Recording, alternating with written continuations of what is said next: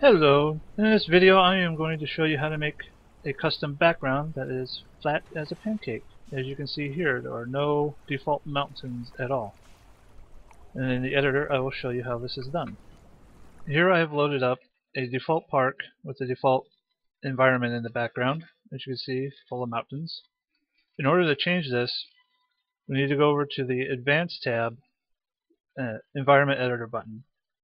In here, you go to the Background tab, and here's where you can change everything. Get your height minimum and your height maximum. So if we change the height maximum to 0, minimum height to 0,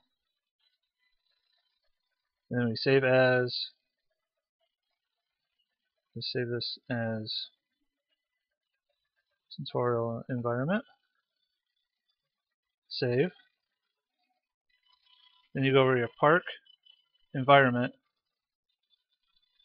You gotta find the environment that you created, hit OK, OK. As you see, it hasn't changed anything yet. In order for this to be changed, you have to reload the park that you were working in. So you save, you close the park, then reopen it. Sometimes when it creates a background like this, it can take a little bit. And there you are, flat as a pancake.